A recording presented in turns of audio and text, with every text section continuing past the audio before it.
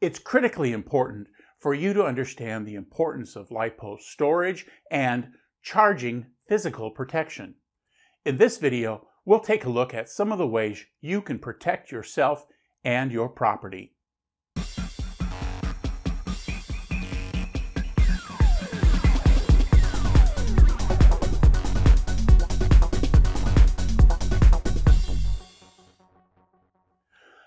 Lithium-ion and lithium polymer batteries are one of the key technologies that enabled the growth of electric RC modeling, whether RC airplanes or cars. Their lightweight and high power density make them most modelers' choice in powering their electric models. In this video, we're going to take a look at the physical barriers you should consider when storing, transporting, and charging your LiPo batteries to avoid becoming an accident statistic. Unfortunately, there are too many instances of LiPo accidents that have resulted in the loss of cars, workshops, homes, yes, and even lives. I'm not trying to fearmonger here. The fact is, there are millions of flights and races run each year using LiPo batteries. When treated according to the manufacturer's recommendation, they're quite safe. When they fail, however, they can be dangerous. Physical barriers are one of the ways that you can keep a charging error or LiPo failure from setting your property on fire. When charged or discharged, LiPo batteries are pretty stable and safe. It's when they're damaged or when they're being charged that most incidents happen. For example, I have a flying buddy who spent several months living away from his house while it was being repaired after a workshop LiPo fire. As they say, stuff happens. For more detailed information on battery care and safe charging practices, consider my book, RC Ground School. It's available on Amazon.com in both Kindle and paperback formats. For now, let's take a look at physical barriers. Let's take a look at some of the common physical barrier solutions that you'll see around the flying field, or you may want to consider for your home or workshop. Remember, there are really three things that you're trying to protect yourself from. First is the flame or the fire that might come from a battery that's bursting. Two is the hot gases that are very hot and full of soot. And then three would be the pressure that all that forms if it were to go up in a sealed container. So those are the three considerations that you're going to want to keep in mind when choosing a battery physical barrier solution that best meets your needs. Now, one of the first ones that I used was just this fireproof box. I got it at a Walmart or a Staple, and it's just an insulated box. And you could put your batteries in here. It closes down. It has a lock that I kept on my keychain. You could lock it up.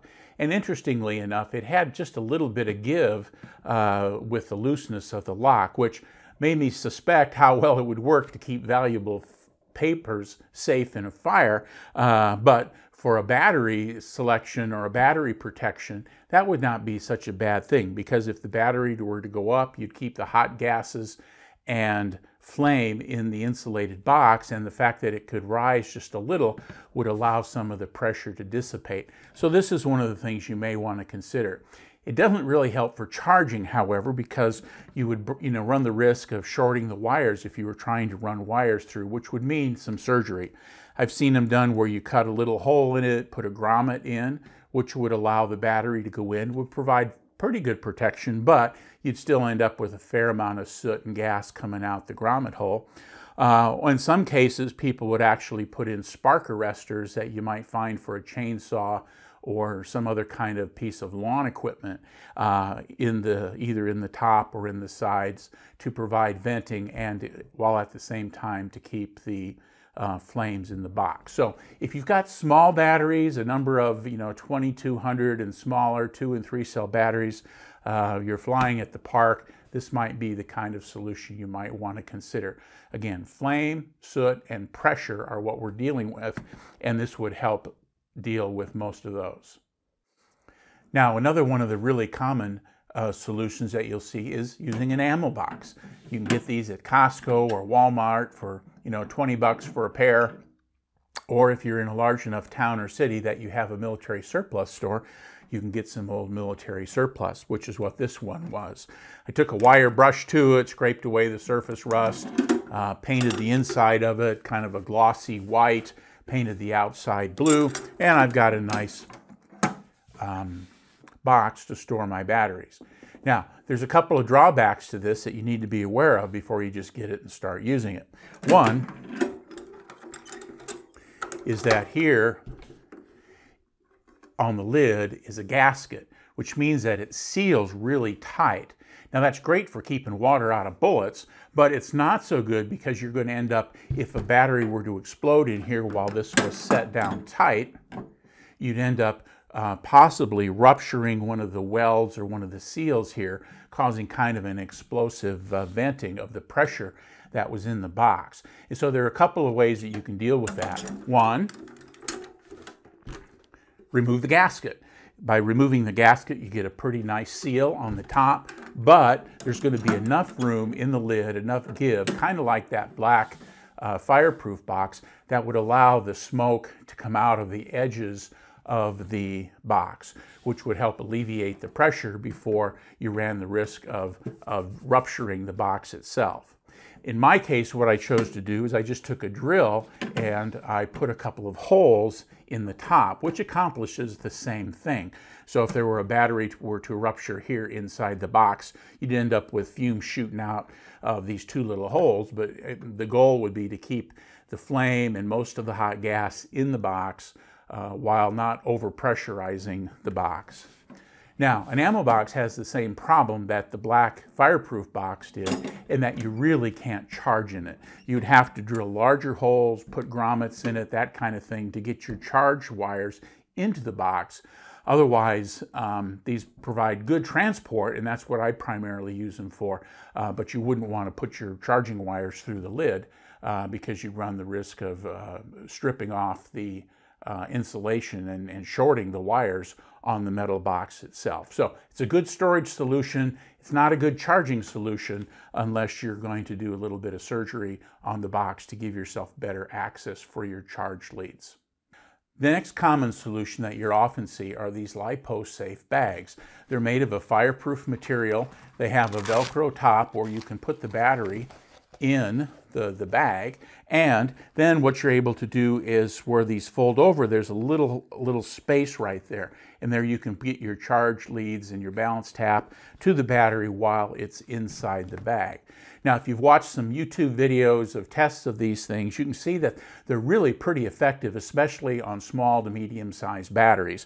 They puff up, they blow up like a balloon, the smoke vents out of the top, but most of the hot flame and gases stay within the bag. And so it's a pretty good charge protection, and of course you can use them to transport your batteries also.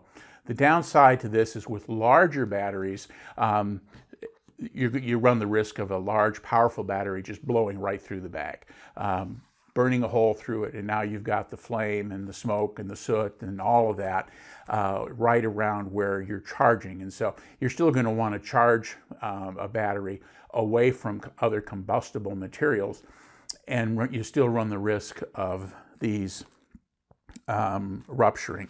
As you can see, they come in a variety of sizes. You could do a couple of batteries or a larger battery in here. This is another brand. It just doesn't have the aluminum coating on it, but it works the same. And so Lipo sacks or Lipo Safe bags are one of the things you might want to consider, especially if you're primarily flying small to medium-sized batteries, to always charge, almost always charge in a Lipo sack, away from combustible materials, but to give a little added protection to my charger and the other things that are close by when I do charge. Now, my newest battery safety device is what's called the BatSafe. I haven't had this very long. I've just gotten it set up. But this one provides the same kind of protection that either of the two other box solutions provide you. Plus, it provides the opportunity to safely vent, collect soot, and still, with this little wire keeper here, allow you to insert your charge tap or your charge leads and your balance taps into the box where the charging is going to happen. So this one works well for charging and for transport. The way this works is that you've got 2 steel boxes with insulation around the edge to keep the heat in the box, and in the top of the box you can see you've got a lot of holes right here corresponding to the holes on the top of the box, and in between there's a mesh of fiberglass and steel screen material that is the spark arresting and soot removal system for the BatSafe. So if you were to be charging, have a battery rupture, the BatSafe would pressurize, the smoke would start to come out through these holes in the lid, but the soot and the flame would stay in the box, and just some of the white fumes and smoke would come out, meaning that it would be a lot cooler and it would be a lot cleaner, so that you don't have a huge mess to clean up in your workshop, tracking down all the soot that would come from a battery fire. These work pretty cool. You have the charge leads and balance taps work through this little wire keeper here, and then when you close it down, connect it. Since I have a pair of each, going in, I've got them labeled so I don't inadvertently connect one charge lead to one charger and then the battery charge or the balance taps to another. That would kind of defeat the whole purpose of the safety of having a balance tap if they weren't connected to the same charging circuitry. And so I'm really anxious to start using this. It provides a level of protection beyond either of the other 2 boxes that I described. There are, of course, a number of combination things that you can do. For example, a number of folks might use one of the charge bags like this one and then put it inside the cavity of the cinder block. If you've got the cinder block sitting on concrete or having it sitting on a piece of tile, you've got fireproof concrete all around it. You've got a way to keep some of the smoke and flame in the bag, and then place the bag in that cavity of the cinder block provides you another level of protection. Some people even go so far as to put a small plastic bag of sand on top of the opening of the cinder block. In that way, if the battery were to erupt, the plastic would melt, the sand would fall into the cavity and keep the fire in the cavity, and in some cases may even put out the fire itself. So there are a lot of things that you're going to see and read. Here are some of the common ones that you'll want to consider to make sure that you're charging your battery safely. Physical barriers, along with following the manufacturer's recommended practices when charging, are the 2 most important things you can do to protect yourself from a LiPo battery incident or accident. I hope you found the information in this video helpful. If so, please click the thumbs up button for the video, and please subscribe to the RCPlaneviews.com channel to be notified when I post new videos.